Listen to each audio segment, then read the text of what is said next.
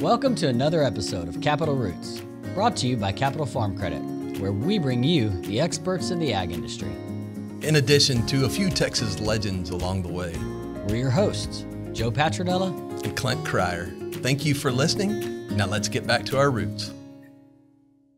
We are here today. We're glad to have y'all back with us on Capital Roots. We're here today with Dr. Jim Mazurkiewicz with the Governor Dolph Briscoe Jr. TALL program, a program that Clint, myself, and many other Capital employees have gone through. And we're just going to get to talk to Dr. Jim about the program, what it's done for individuals in agriculture and agriculture advocacy and the industry at large. So with that, we're going to get going. So Dr. Jim, could you kind of just tell us a little bit about the program and how you got involved with it and how it started? Okay, well, thank you for having me. I appreciate y'all being here, and I appreciate Capital Farm Credit for being a significant sponsor of this program. I got involved in the program about, I'd say, it was 1998, so that was about 25 years ago. But prior to that, I'd served as a county extension agent for the Texas A&M AgriLife Extension as we know it today in 4 different counties, and I was your county agent when you were a 4-H'er. You were. When I was a little kid, yes, sir. I remember you had Champion Pig one time, too. Actually, you know what? I brought that belt buckle. You brought today. your belt buckle with you? That's 1996. Awesome. I kind of peaked there. I don't think I've ever been downhill since. Yeah, I can't believe you remember that. Yeah, I do. It was a Hampshire pig. It was. He was a runt too. My dad almost didn't let me get him, but I remember that. It was a nice pig. And anyway, I came here and I was county agent here in Brazos County 12 years, and I was brought back by O.D. Butler, who at that time was vice chancellor, and he had seen the programs that I had been doing out in Ector County 5 years out there. And at the same time, when I was in Ector County, I was going to Texas Tech working on my master's, and I'm very proud of the fact that I did receive it from out west. And then Dr. Butler brought me here in 1986 through 98. I served here for 12 years. And during that time, I worked on my PhD under Dr. Bill Turner in animal breeding, beef cattle specifically. And I was studying the differences in embryonic differences between Bos Taurus and Bos Indicus cattle. And I've always had a passion for beef cattle, and I thought I wanted to be the state beef cattle specialist, but Dr. Larry Bowman was the specialist at that time, and there wasn't a position open. And fortunately, this position of TALL came open. I applied for it, and I've been in this position now for 23 years, going on 24 years. Wow. And I've loved every minute of it. Really cool. TALL's been a very important part of what I would consider my career. Really developed me and really expanded my perspective and made a lot of friends across the state of Texas, which is a big place. And you were in TALL 12, right? 10. TALL 10, okay. Yes, TALL 10 went to China. Yes, sir. Okay, I remember that trip as well, too. I think we did a trip down the Yangtze River on the weekend and saw the displaced people all along the way. We did. Went through the Three Gorges Dam. I'll never forget that opening night after the captain's ceremony or whatever it was that they called it. We're in the middle of China floating down the Yangtze in a boat. And after they do all of their, rigmarole, I'll call it, to welcome you to the boat, the next thing I know, the first song that played on the dance floor was Pat Green. Wave On, I think. In China, yeah, on the Yangtze River. Yeah, and in TALL, I don't remember what the ratio was, but I mean, what are we gonna do? Well, next thing I know, they sent Chinese girls out there, and they required that they learn how to two-step with us. Oh wow! Yeah, it was a lot of fun. It was.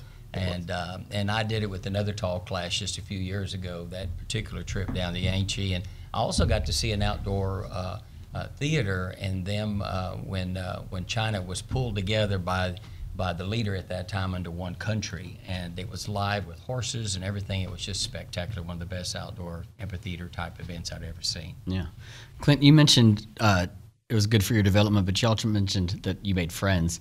I'd been wanting to do this program for years, but I was in private practice, and as an attorney, you're constantly billing hours, and so I never could make it work. But when I came to work for Capital, they were gracious enough to let me partake, and I'm ever grateful for that. But I knew it would develop my professional career, and I knew that I'd learn a lot about agriculture. I always say I know the areas of ag that I know, but I think my biggest takeaway was the friendships I made, which Right. which are also professional connections, so Sure, it helps your sure. professional career. It But strengthens I had those. no idea that I would make the close personal friendships I made. I mean, I have 5 to 6 friends that will be lifelong friends that I will call at any time and text every day. That's awesome. And I think that you do a really good job of challenging us and bringing to the forefront of our mind in that program to do that.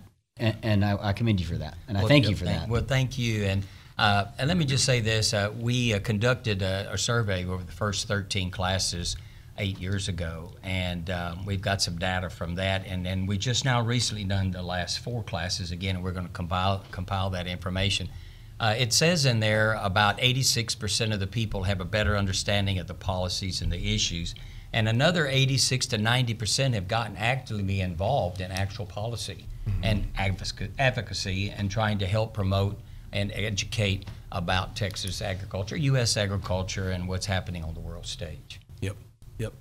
Speaking of the world stage and agriculture, one of the things we want to talk about is our passion for agriculture. And I think it goes without saying that the 3 of us, as well as everyone that we represent with Capital Farm Credit or even within the TALL program, I would say the passion for agriculture is beyond any. I'd be curious, could you just talk about what makes you passionate about agriculture? Well, I grew up in agriculture. I'm a 5th-generation Texan. My family's been in farming and ranching since we came here from Europe. And I'm first generation to go past the 7th and 8th grade on both sides of my family, and all I knew was ag. I loved science, and I loved mathematics at the time, and all I knew is I wanted to go to the biggest and best ag school that was close to me, and at that time it was Texas A&M, just right here, and it was only 60 miles away. And I grew up around ag. That's all I knew. And so when I had an opportunity to come here, Texas A&M opened my eyes. I was on the meats judging team, livestock judging team, the meats and livestock evaluation team. I got to travel the world. My good friend John Bellinger with AgriWest International and Food Safety Net, the CEO of that company, was on my meats team, and he loves to tell the story that the first time that we got to Abilene, and this poor country boy from the countryside had never been out of Waller or Chapel Hill, Texas, and I saw those big hills there in Abilene, and I looked up and I said, "Is that the Rocky Mountains?" And they just cracked up.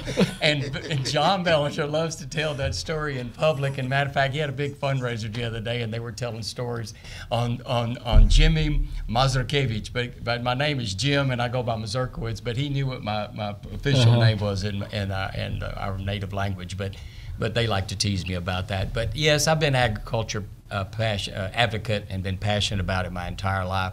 I still love it to this day. I love this program that we call TALL, the Governor Dolph Briscoe program.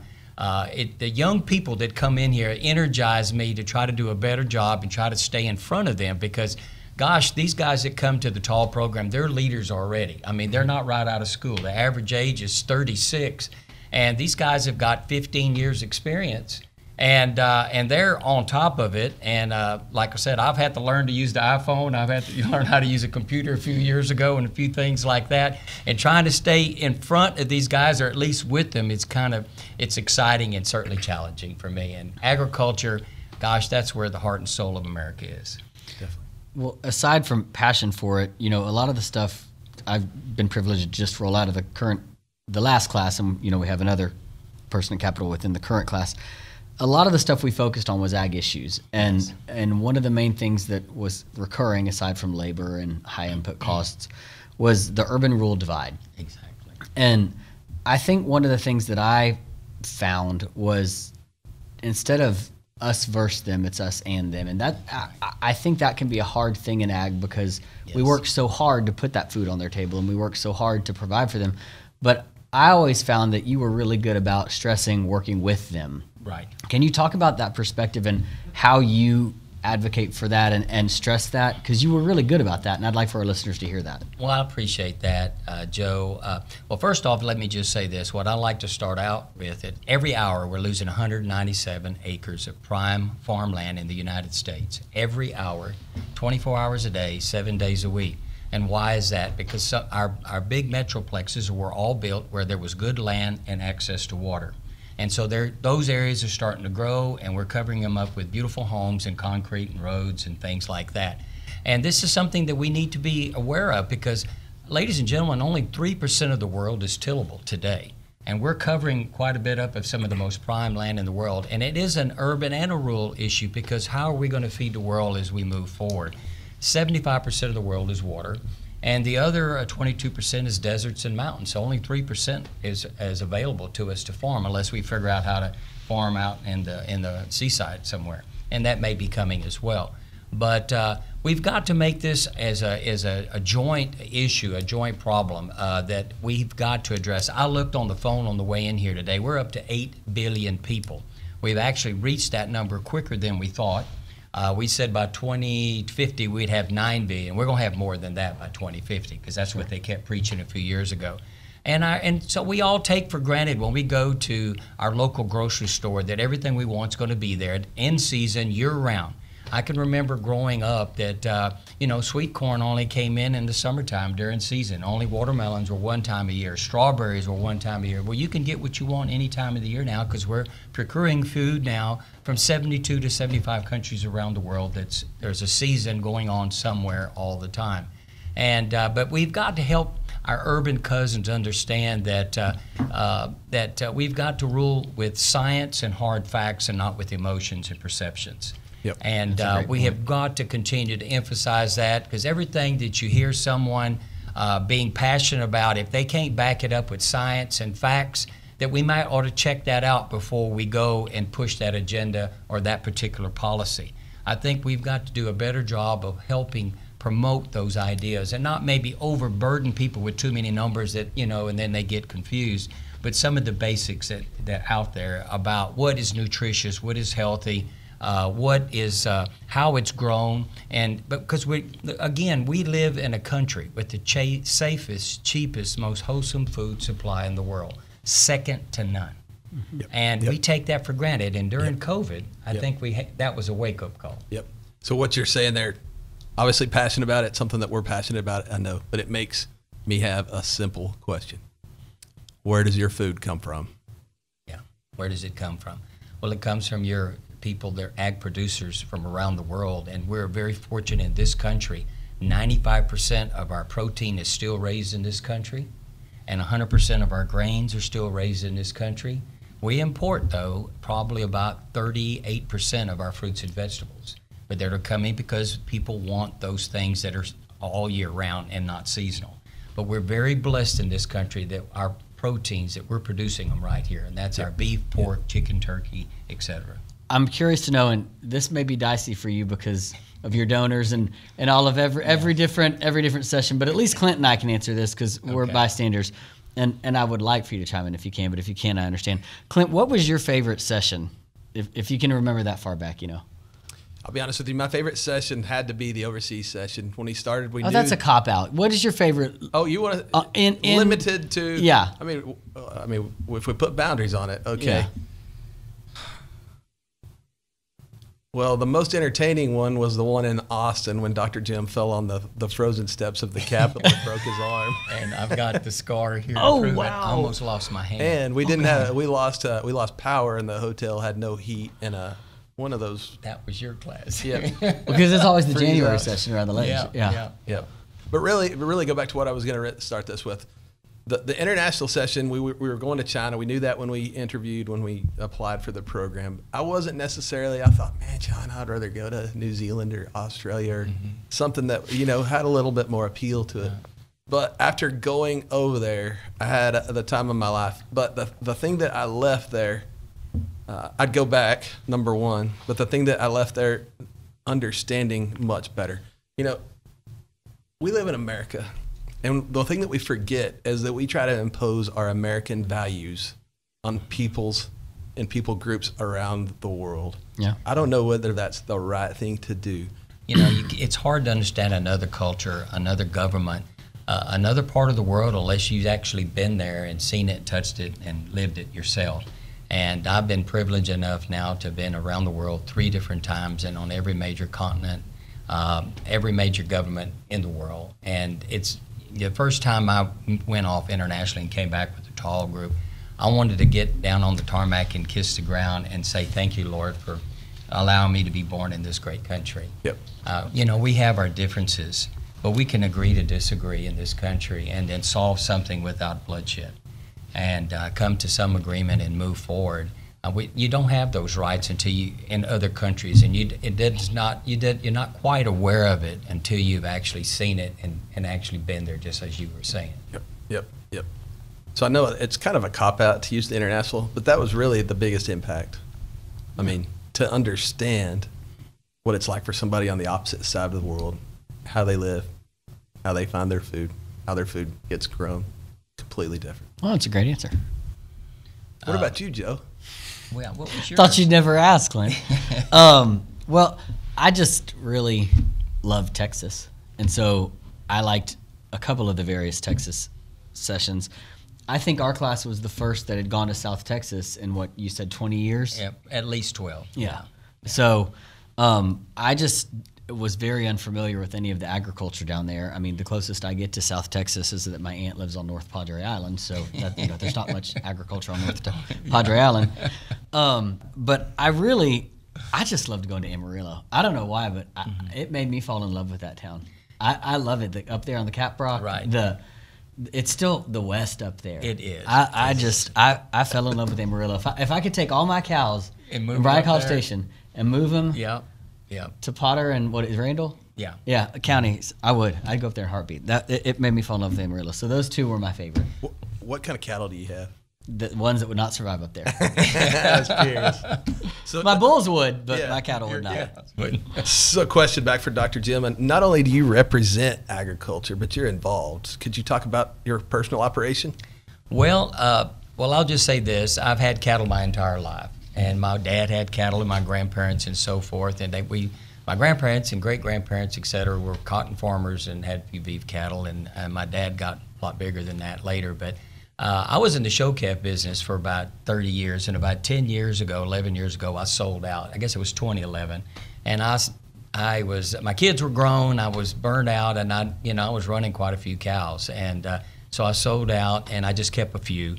Well, my kids kind of got me back into it again about 2 years ago, and so I'm in the purebred Charolais business, and I'm trying to raise, and I have raised, and we've been successful already with several champion Charolais heifers that we've been putting out.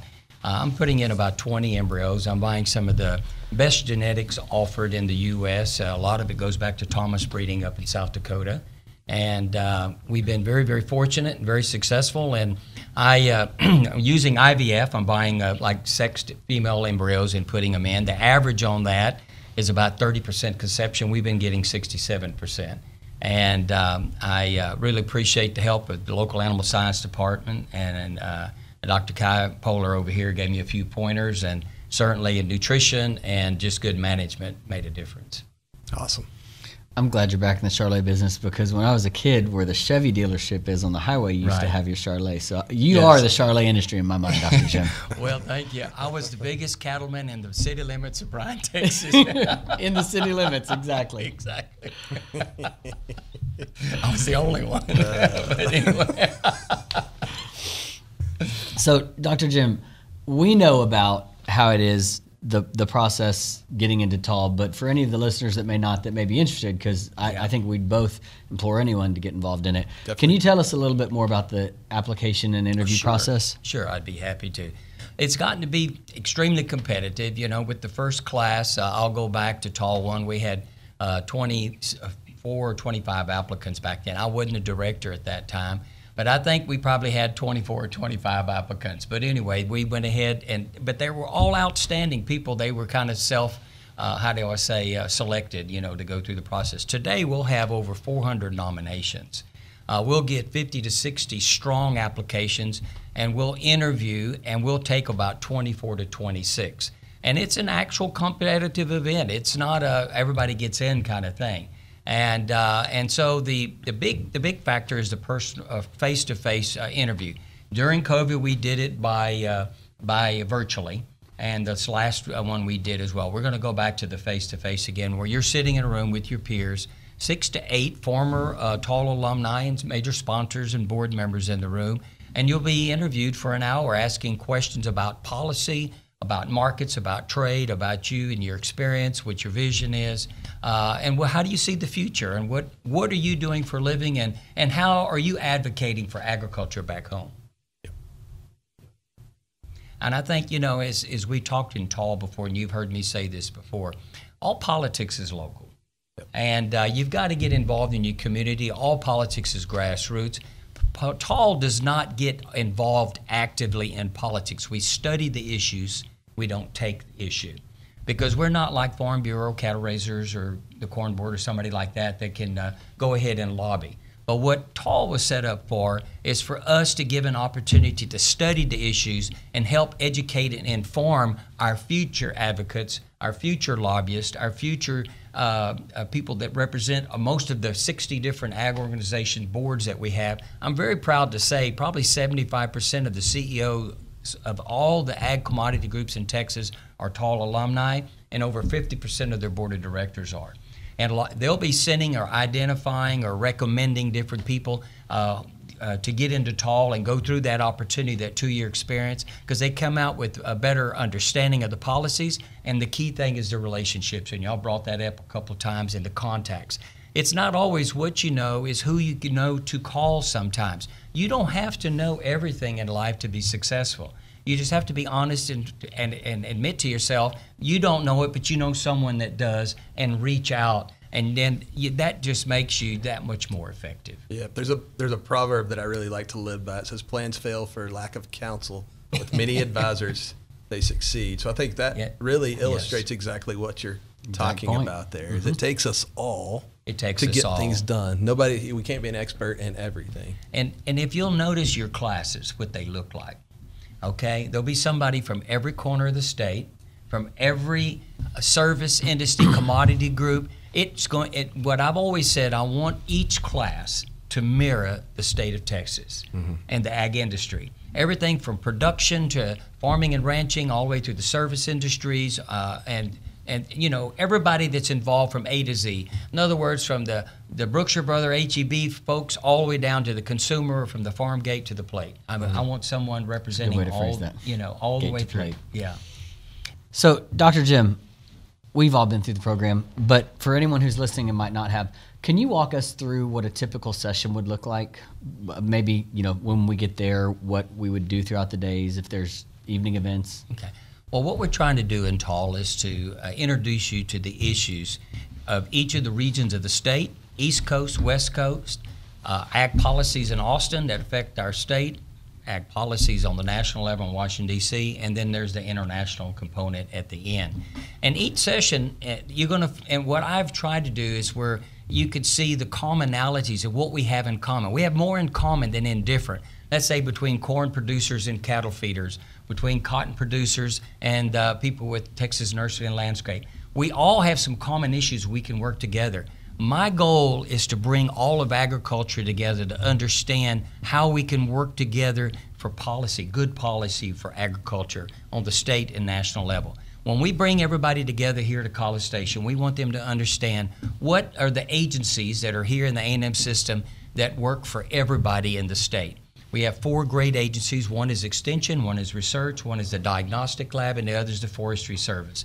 And all those are agencies for all of Texas. They happen to be housed here at the land grant, but they work with everybody. I want you to understand what resources are available to you, to your producers, to your customers. It's also a time where we bring everybody together and we do some leadership and team building. We do the ropes course and we do some of that so that we can let our hair down and leave our titles at the door and come in there and just get to know each other and understand each other a little bit and start to build that bond and that friendship. We also do a little bit of what's happening here in the Brazos Valley. It's a big agricultural region, but when you go to Lubbock and Amarillo, you're going to find out it's mega agriculture down there. Big ag, like you call it. You go to South Texas, you're going to find out it's subtropical, and there's different crops down there. Here we focus on cotton here. We've got grain sorghum. We've got some corn. But this is a big cattle producing area and a big poultry producing area. And so we've got one of the largest egg producers in the state of Texas, just a few miles from where we're sitting here. You've got one of the biggest hatcheries for chicks to be sent around the world. When we were in China with Clint that time, we were in an egg-laying place, and I asked them where they buy their chicks from, and they said High Hatchery, Bryan, Texas. and we were in China, and how ironic and how indifferent is that? I mean, that just was totally shocking to me. And but we try to show what's available, what's going on in this region, and like I said, team building, getting to know each other. We'll go out to dinner with 25, 26 of the local ag leaders here. We'll go down to the Brazos River down here where a lot of our cotton is grown and some of our other row crops and things like that, and listen to what the farmers' issues are. And you're going to find a common thread throughout the state. And I wanted to make sure that this class hears that over and over again to understand what we have in common. Water is an issue. Labor is an issue. Immigration, overregulation, cost of inputs. Those things like that are common threads that we all face, whether you're growing trees for the urban public or whether you're growing cotton down here in the Brazos Bottom or the big cotton patch up in Lubbock, Texas. And again, when we do that first session, the second session, we go to mega agriculture, Lubbock and Amarillo. Our Lubbock's the largest cotton patch in the world. Amarillo is the largest concentration of cattle feeding in the world. You've got all the major commodities in the world that you could think of right there. But then when you come down here to South Texas, you've got sugarcane, you've got citrus, you've got things down there that you wouldn't have somewhere else. So in Texas, we can grow just about anything anybody can grow around the world. We've got 13 experiment stations around Texas for that very reason, that we can duplicate a research project that we want to cooperate for anybody in the United States or even some of our larger ag corporations that are working on things throughout the world. Yep. So to summarize, how many total meetings are there in a 2-year? It's a 2-year commitment? It's a 2-year commitment. It's a 24 months a commitment, but it's in 3 calendar years on purpose, because some people that may not work for themselves may have to take annual leave, and some have. So that way I've got it in 3 calendar years where they could take enough vacation or they could attend all the sessions. Now there are 9 sessions. There is a Washington, D.C. East Coast session. There's a California session, an international session, then 6 in-state sessions. So we do College Station. We do Lubbock, Amarillo. We'll do the Houston Gulf Coast. We'll do South Texas. We do East Texas. And then we'll do Austin, which is state policy, and we'll go out to the Edwards Aquifer to understand the water issues out there. We talk about mesquite encroachment out there. We talk about high fencing and white-tailed deer. That's part of agriculture too, is wildlife management. It's a great supplemental income to a lot of our ranchers out there in West Texas and actually throughout this great state.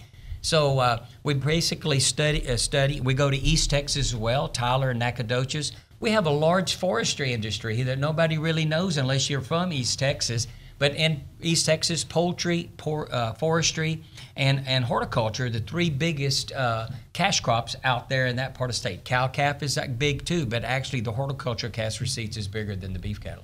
Well, I think that was the one that opened my eyes the most, because I've gone to East Texas maybe twice in my life, and that was a whole nother world. And some of those folks in our class that were from the Panhandle, they got claustrophobic from all the trees, you know? Yeah. So the educational aspect, we all learn from the different areas of the state that we don't produce or work in, and it was just, it's fascinating. But you know what's even interesting, Clint, and you may back me up on this, even people when we go to Lubbock, Amarillo, that are from Lubbock, Amarillo, get to see and learn some things that they drive by every day that didn't even know was there or what was inside those buildings. No doubt. And the same thing happened here in the Brazos Valley, that we get the opportunity because, the TALL program is very blessed that no one basically has ever told us no, and they're very welcoming us, that you can come in as a professional group that you might not get in there by yourself. Yep. So you get me a little fired up, and to go back to something that Joe led with is he's about Texas. But I was just thinking as you were talking about what all we lead in, has anybody ever looked at what we don't have in Texas? I don't know. I have to think about that one. I think when we were in California, they mentioned that they lead in like nuts. Well, they're the number one almond producer in the world. We don't have a commercial almond production here yet. But I want to say this: 25 years ago, when I was county agent in West Texas, I said, "Why don't we have a wine or grape industry here?" People just laughed at me. And look at it where today. we are now. Look at it today. Yeah. And because and then olives is another thing that is starting to happen out in West Texas as well. The climate is perfect for that out there. Yeah. And the water is going to be the limiting issue. But What county in West Texas were you an agent in? I was in Exeter County, Odessa, the Gotcha. big oil patch out there, Midland, Odessa. And I was out there 5 years. I still got great friends there. And as a matter of fact, one of my former 4-H'ers is the professor for sheep and goats here at Texas A&M in the Animal Science Department. And I led him around on the livestock judge team, Sean Ramsey. Dr. Ramsey. Yeah, he taught me Animal Science 101. Is that right? Well, I've been around a while. So, and now the vice president in charge of education and scholarships at the San Antonio Livestock Show and Rodeo is one of my students as well, and that's John Henderson. Okay. And I helped him get on years ago, and he's an attorney as well. And he's one of my 4-H boys from out there as well. Yep. So if we were to consider, you've been doing this how many years, or what's the tall program? 24 years. 24 years. If we consider your past 24 years, what are some milestones and what are some stories that you'll never forget? Well, let me just say this: the opportunity to meet Governor Dolph Briscoe was one big one for me. He was the 9th, when he passed, he was the 9th largest landowner in the United States. He served as chairman of the board from the very beginning, 1987 to 2010. He passed away in June 2010. And he was a bigger-than-life kind of fellow, but very quiet. But when he spoke, he was kind of like E.F. Hutton. Everybody listened. But let me just say this. I got to know him, work with him for 12 years. And he was a person that without him lending his name and his reputation, this program would have never come out of the ground. And I was doing a little reading about the history about this program. There was discussion about it in 1985 in Texas, but actually these programs started in 1965 in Michigan State. Programs like this? The first program like this. Okay. And so they went to Kellogg Foundation and got it funded. And in 20 years, they ended up funding 10 different programs. And then they decided to move on to something else. Well, Texas decided that they wanted to do this. Dr. Mallett and Dr. Rusink, who's still here, he's a professor emeritus here in the community, went to a meeting and brought it back to the director of extension. And so Zerl Carpenter was director at that time, so he reached out to a retired dean from New Mexico State, who was a friend of his, that he reached and asked him to come back here to head this program up in 1985. And they met with Eugene Butler. He was editor emeritus of the Progressive Farmer, and then at that time Charlie Scruggs was the editor of Progressive Farmer. And Charlie says, what we need to do is get a named person to head this thing up, and then we'll be able to get other people to come in the room to help us start building some monies, some funding for it. Because you got to remember what was going on in the 1980s. There were budget cuts. There was cuts at the state level and different things like that. There were no new monies out there. And here we are trying to start this program that costs $30,000 per person to run them through the program. Mm-hmm. And so they went to Governor Briscoe. He was retired, second-time governor at that time. He said, yes, let's do it. So they had a meeting in September of '86 in Austin, Texas. And what's interesting today, there's a couple of guys still living to this day. Roddy Peoples is still on the board, the voice of Southwest Texas. And Marcus Hill was a very young CEO of Ag Workers Insurance. And today he's chairman of the Tall Foundation, and we're very proud to have Marcus on board. But Dolph said, are we going to do this? And everybody in the room that came that day, and there was the who's who of Texas agriculture that was there, and they said, let's do it. And they started raising money. Up until about 2 years ago, Eugene Butler, who was the editor emeritus of Progressive Farmer, had given more money individually than any one person. And then Mr. Pruitt passed him and then passed away 2 years ago. He was sitting chairman of the board. But the biggest gift giver today is the Briscoe family with the endowment. Mm-hmm. Today, our program, I'm proud to say, we're the only entity in the College of Ag, probably the only one in the United States, not just here, that's 100% self-funded. And that's the salaries for the people that run, my two assistants and myself, that's salaries, insurance, and benefits. And that's also monies that we have to raise every year, soft monies that the industry has been doing 100% since we started this program in '87. We have to raise those monies. Just like y'all, Capital Farm Credit's a major sponsor amongst many others that we're very proud to have.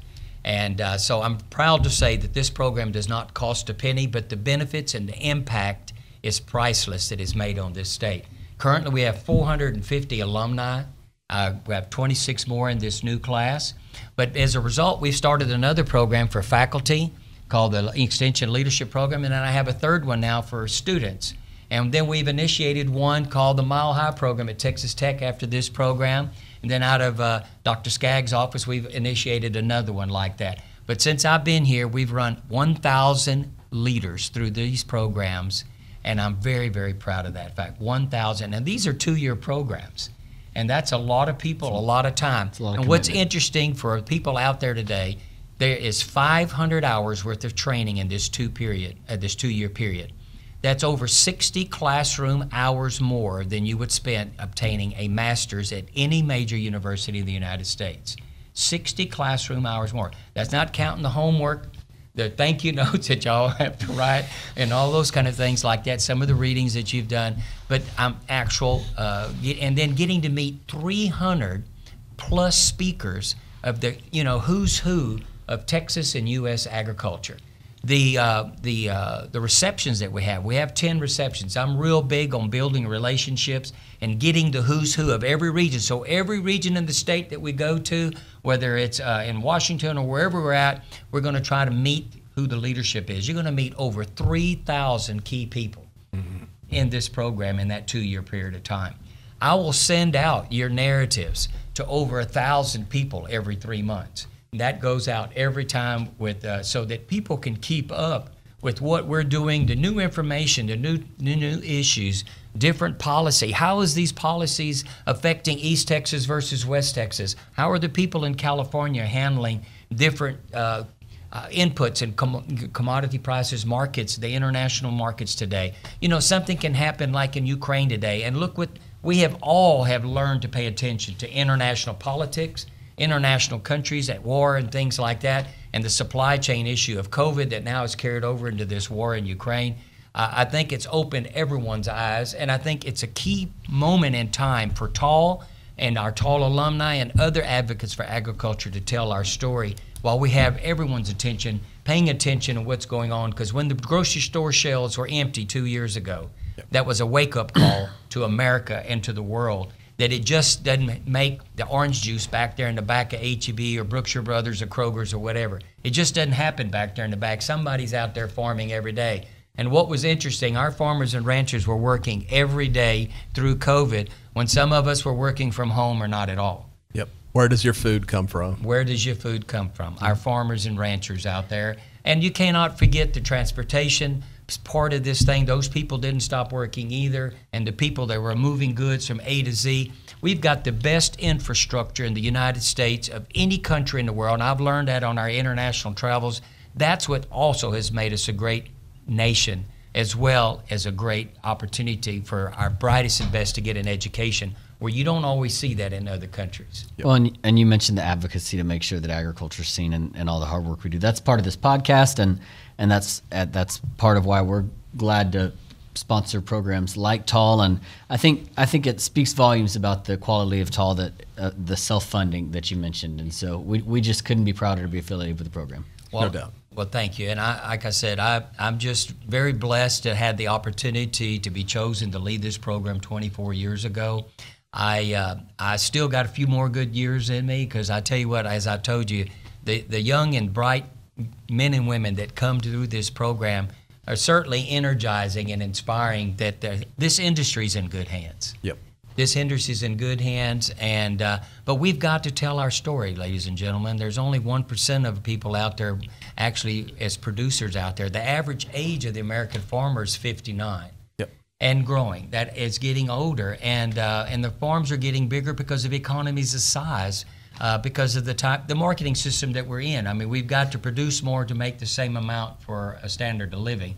Because I know after World War II, everything has changed, and we're having to get bigger and more efficient to keep food prices down. We only spend 9.5% of our disposable income. That's something you'll learn in TAL as well.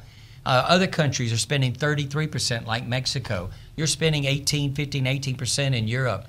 China is probably about 35-40% of their income goes to food. We have the cheapest, safest food supply. But to be able to do this cheap food supply that we have, we got to continue to do more with less, and continue to get bigger and more efficient. But I think there's going to be a happy medium coming, because when this current class is going to go to Europe. And they have a different foreign policy, and we're going to learn about their foreign policy. We're formulating a new one today. So this current class will be in Washington next spring and getting to hear the input about the new policy and where we're going to go in America.